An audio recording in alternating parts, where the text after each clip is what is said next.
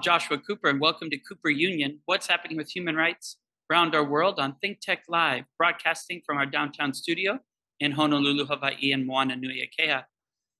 Today, we're looking at Article 1, Born Free and Equal, Demanding Dignity and Realizing Rights. The Universal Declaration of Human Rights provides the power of ideas to initiate progressive social change around the planet, and Article 1 is a foundational right upon which many of the remaining UDHR articles depend on for individual dignity and collective well-being. Article 1 recognizes that all human beings are born free, equal, and dignity and rights. And we're so excited to be talking with Andrea today. Andrea, thank you so much for joining us. And could you share with us why Article 1 is so important in this world we live in today? Respectful greetings to you, my relatives, and our heartfelt love and prayers go to the indigenous peoples and all of the peoples of the community of Lahaina in Hawaii.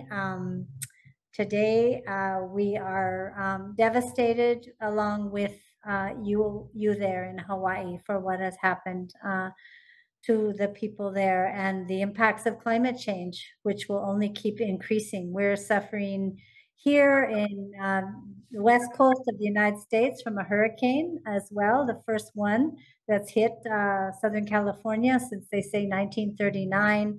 And even though I'm in the desert in Arizona, the homeland, along with northern Mexico of the Yaqui Nation, my peoples, we're getting some rainfall, but we have many, many relatives along the Pacific coast, and this is something that we're working on to insist that indigenous peoples' solutions and impacts be respected in the work on climate change.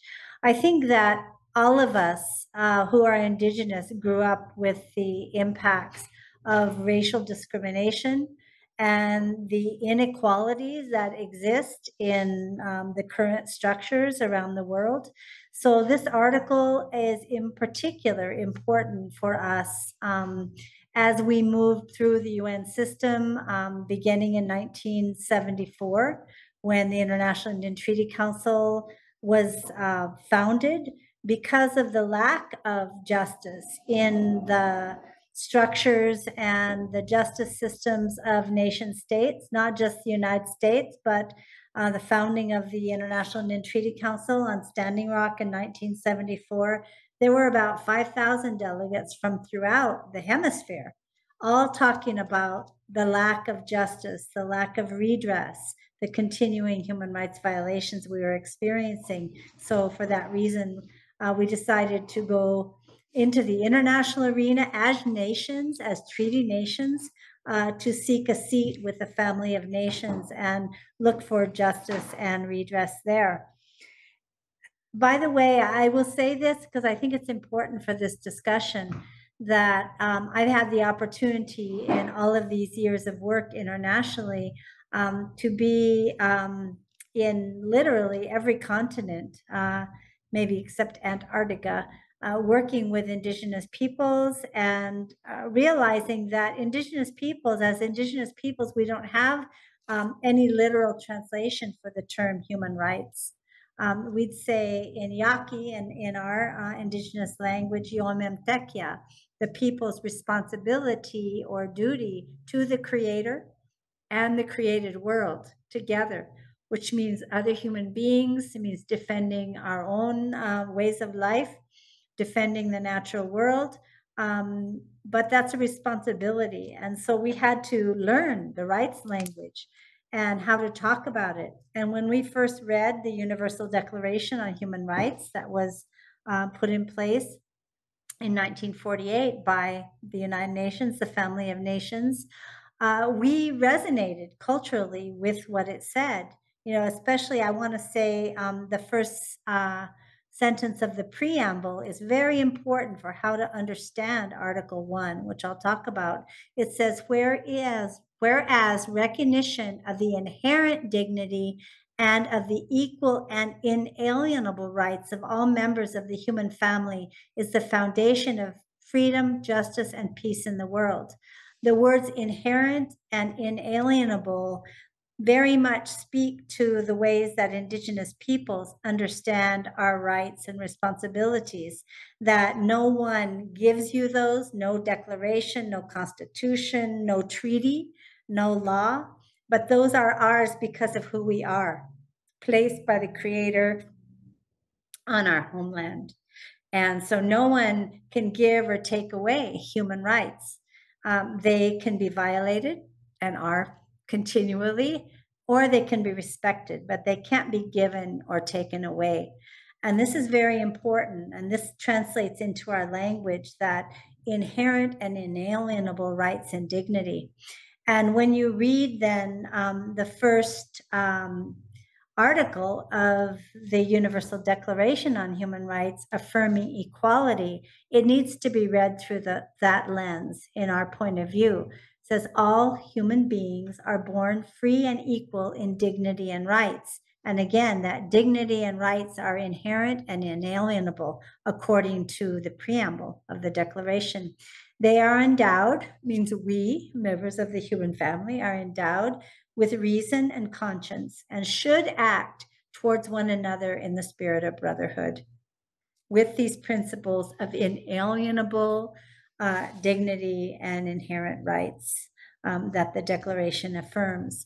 And this is very important, because when we began to work on the UN Declaration on the Rights of Indigenous Peoples, that expands what is contained in the Universal Declaration, which affirms rights for members of the human family, individuals, all human beings, we began to look at collective rights and how Indigenous peoples' rights as individuals are expressed through our membership in our peoples, in our nations, and how our rights are collective, our land rights, language, spiritual practices, cultures, all of those rights that are affirmed in the Universal Declaration are in fact collective rights for Indigenous peoples.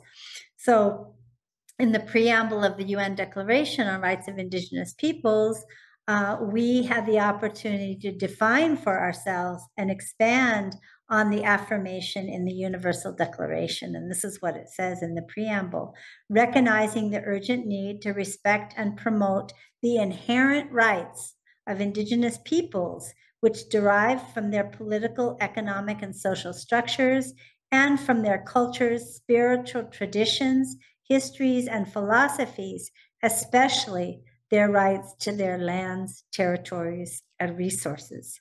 So for us, this is the implementation and the context of the implementation of the right affirmed in Article 1 of the Universal Declaration, and just puts some context on it from the point of view of Indigenous peoples. So all of these rights, we feel, are contained in that one article and can be implemented by Indigenous peoples accordingly. Thank you so much, Andrea. And it's true, it's inalienable and inherent, are absolutely at its core. And also what's quite crucial as well is that the impact that you're sharing, that these international human rights are absolutely essential as we move forward. But you also then summarize it so well of interspecies and understanding how everything is interconnected. And that's really why Article 1 is sort of the heart of all that we're looking at. Could you share with us a bit of what first inspired you to care about the issue and some of the first campaigns you're involved in around Article 1 of the UDHR? Well, I think that all of us who are Indigenous experienced life experiences as children, as very young people, that made us realize that this reason and conscience and the implementation of equality, really did not exist as it should in the world that we were in. And I remember experiences, for example, in the 4th grade, even, where I was selected as the Indigenous child with long braids to play the role of the Indian welcoming the colonizers to the land in California, Junipero Serra, the priest, and my role was to get down on my knees and kiss his ring, this kid wearing a bathrobe, right? Pretending to be Junipero Serra, for it was for the end of school play. Kids still to this day study California history in fourth grade in California. I had to kiss his ring and say, "Thank you, Padre, for giving us God." You know, that was, I didn't know the history, the real history of the missions and the genocide against California indigenous peoples, but I knew that was wrong. And I went home and I wouldn't go back to school for the rest of the year. And my mother, may she rest in peace, didn't make me go back. She knew it was wrong too. Other experiences, you know, were just racism coming from my friends' parents, and those kinds of elements that made us feel less than as children, and understand as we learn more that this is a product of colonization. This is a product of racial discrimination and how that whole history came about. You know, the discovery of the Americas by Columbus, for example, you know, which is another lie of history. We try to promote truth in history. We try to tell the truth about what happened and the process of colonization and how indigenous peoples have survived that oppression and that doctrine of discovery, you know, colonization that we had to suffer. So all of this, I think, has built up to who we are today, no matter where we're from, as indigenous peoples. We've experienced it, and we knew in our heart that this was wrong.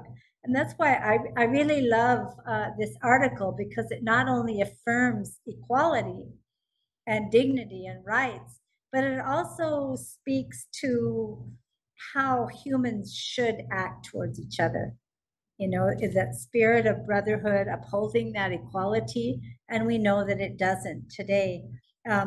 One example that we're working on, I know you'd like to see how we're implementing this, is, as you well know, we've been working for many, many years, and it's affirmed in the UN Declaration on Rights of Indigenous Peoples, the right of repatriation of our sacred items and human remains. And it's an example of the inequality we still suffer, that only indigenous peoples' human remains, ancestral remains, are displayed, and not only displayed, but bought and sold by auction houses around the world as some kind of artifacts. You know, we just, the Yaqui Nation, just this last July, after a 20-year struggle, got our sacred Masokova ceremonial deer head returned from the Museum of Ethnography, the National Museum of Sweden. And we wrote them as soon as we discovered that it was there. It's a living being to us. It's like seeing a child in a glass cage when I first saw it. We say Saila Maso, our little brother, the deer. But when our spiritual leader, very soon after I returned and told them what had happened, wrote them and say, this harms our people to have it there. It needs to be taken care of by those entrusted to fulfill that role by our own laws. We thought, well, they'll give it back right away. They'll say, oh, we didn't know. Well, come get it. But it took us 20 years of using the United Nations and using articles like this to assert the equal rights that we have to our sacred and ceremonial objects that are still being unearthed and dug up, and our cemeteries are. I have a beautiful picture here of them digging up an Indian cemetery to build a road in California, and a picture of a beautiful, well-kept with a signed Christian ceremony on it, where they would never think of, you know, digging up graves to put a road through. It's just one of the many examples. But the positive thing is we are asserting those rights, and we are making progress, because now the United Nations recognizes that our laws governing the use and the placement of our sacred items and ceremonial belongings, our patrimony have equal weight with the laws of countries and the laws of the United Nations. And we're being able to use that, and that will be for everybody. No, it's really important. And I love the historical context, looking at where the discrimination begins, the prejudice that's been practiced by different nations as well as different cultures, and then challenging that to then see the world in a new way through conscience, through actually caring for one another. And as you talked about earlier, it's that responsibility or that kuleana that we actually have a duty to take care of our earth first and one another. The message of Malama Honu is absolutely essential. What's so exciting is this year, the 100th anniversary of Descahé's visit to Geneva and the International Indian Treaty Council being the first in energy around the world, realizing that justice and use energy. Can you share a bit on how IITC actualizes the articles in the international human rights system? Absolutely. As I mentioned, the International Indian Treaty Council was formed out of the struggle of American Indians and many of, and by saying American, I mean throughout the Americas, not United States. But when we got to the United Nations, where we were sent by our elders to seek a voice because we had no voice in the national justice system, so to speak, there were no other Indigenous peoples there. We were the first Indigenous peoples organization to be recognized with consultative status at the UN Economic and Social Council in way back in 1977, but also we were the first to be what's called, I think the only still today, upgraded to what's called general consultative status in 2011, because exactly what you're saying, we take the struggle for rights and our responsibility to ensure that they are protected in many different bodies of the United Nations. And just thinking, and like we were talking about what's happening now, the suffering going on in Lahaina, the hurricanes happening in California, a lot of it is because of what's called climate crisis right now today, the unbridled and unceasing exploitation of the natural resources and the natural world of our Mother Earth. And we've been telling the nation states for many, many years, you need to listen to the ancestral knowledge, the original sciences of Indigenous peoples, or we're going to end up in this situation.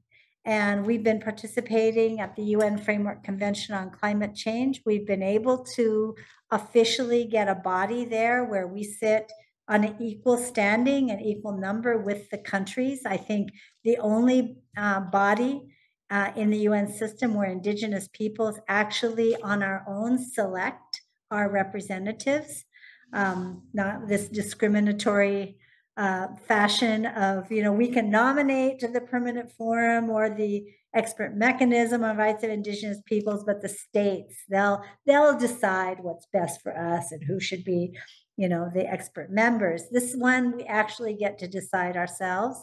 And we've been able to move that into official recognition. This year, it will be 30 Indigenous peoples knowledge holders and practitioners will be there meeting directly with the nation states and informing them not only of the struggles that we're going through because of climate change, where we have the least contribution to the problem, we are the first on the front lines to experience the impacts, but also our recommendations of how things must change, or we may join the million species that are predicted to become extinct by the United Nations due to climate change.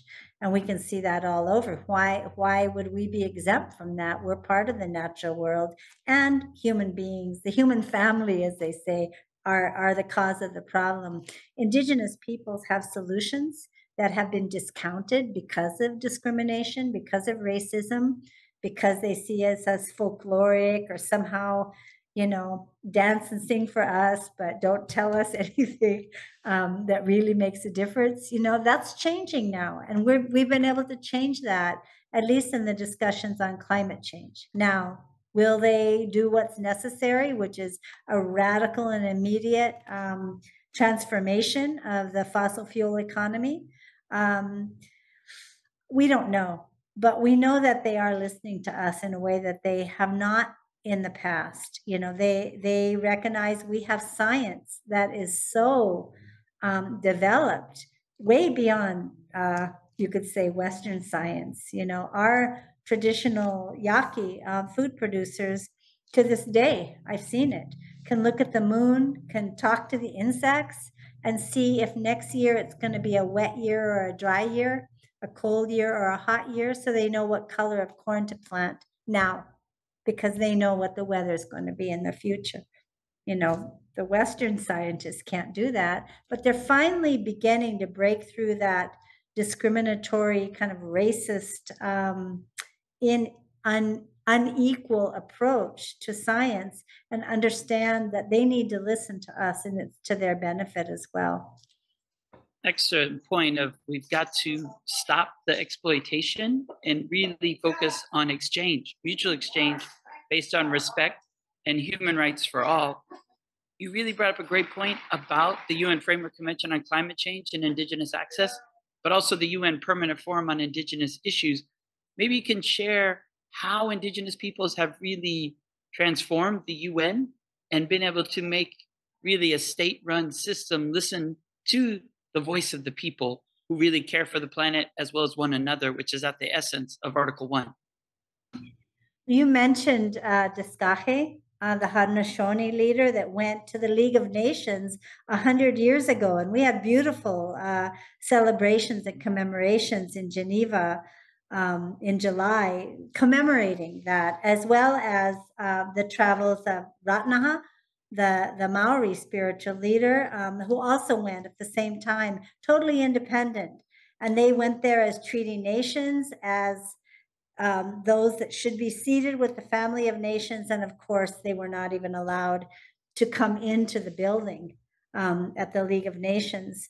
And so, of course, it seems like the progress can be very slow at the United Nations, but if you look and see how far we've come in terms of being fully participatory, we had an Indigenous representative who became the first Indigenous president of a UN treaty body, the CERD, the Committee on Elimination of Racial Discrimination, talking about, discrimination here. We are now recognized as independent experts and representatives at many, many United Nations bodies where that was unheard of. Our first body at the United Nations was the Working Group on Indigenous Populations, founded back in 1982. Even though the topic was Indigenous, we weren't called peoples yet then at the UN system, but populations. They drafted together with the Indigenous participants and the state members the first UN Declaration on Rights of Indigenous Peoples. But it was not even considered that all 5 expert members of the Working Group on Indigenous Populations were not Indigenous. It was not even on the table that, hey, shouldn't these, at least a couple of them, be Indigenous peoples? They were all selected by the nation states, and they weren't even, considering including an Indigenous expert. So if you look now how we created bodies like the UN Permanent Forum on Indigenous Issues, positions like the United Nations Rapporteur on Rights of Indigenous Peoples, bodies like the Expert Mechanism on Rights of Indigenous Peoples, where it's assumed that those experts are going to be Indigenous. And the fact that Indigenous peoples are now participating in expert seminars, are called on to be experts in many, many UN processes, such as the UNFCCC, which was probably one of the most discriminatory and hard to participate in for Indigenous peoples. We were not even allowed to be in the room when the Paris Agreement was drafted back in 2015, for example. So it's still a challenge there to actually take part in the negotiations. However, we are being listened to, and our participation is broad throughout the entire UN system now. Sometimes it's hard to even keep up with all the places that we can be and should be. Again, not just to address the violations of our rights and the ongoing and rampant discrimination and inequality that exists, the repression against human rights defenders, even the assassinations of Indigenous human rights defenders that is continuing to this day. We also have a responsibility, to be at the table, to contribute not just to our own survival, but to the survival and the equal rights and dignity of all members of the human family, because we don't feel that being a colonizer and an oppressor is really fulfilling dignity either. So it's probably, less dignified to be a colonizer than it is to be colonized. And we have a responsibility to everyone's children and future generations, not just Indigenous peoples. And that really summarizes how Indigenous peoples have been able to identify the larger issues that even human rights haven't connected. I remember really being at the working group on Indigenous populations and bringing up climate change initially. And the first studies by Francois Hampson that looked at threat of extinction and loss of land. And no one had really identified. So only really a pioneer in the field for what's most important and where we need to head. Can you share with us a bit about your vision for the future of this right? I think that the human family and many elements and members of the natural world, our relatives, the plants and the animals and all of the elements are really at a precipice right now. We are facing a dreadful situation in terms of our ability to survive in the natural world. And we're seeing it here. We're in the Sonora Desert. We had the hottest July ever recorded in the history of the world, the whole planet. And the survival and the vision of Indigenous peoples makes us understand that our teachings are needed more than ever now. And what we see for the future, of course, the vision that we have for equality and dignity and our rights to lands, resources, culture, self-determination, being respected, has to be put in the context of the crisis situation that we're seeing in terms of climate change. Otherwise, as they say, we might be just rearranging deck chairs on the Titanic. We have to address this issue, and Indigenous peoples have to be respected and given an equal voice in the decisions that are being made today. Excellent point. And really, Article 1 says we have to understand that beyond being born free and equal in dignity and rights, we're all endowed in our world with reason and conscience and should act towards one another, spirit of brotherhood and sisterhood. And that's really what Indigenous peoples have modeled at the UN through direct action when needed, many actions that you've taken, but also through diplomacy to make sure that these promises on paper are reality in the daily lives of people around our planet. Yes, that's true. I just want to end with saying one thing, and that's that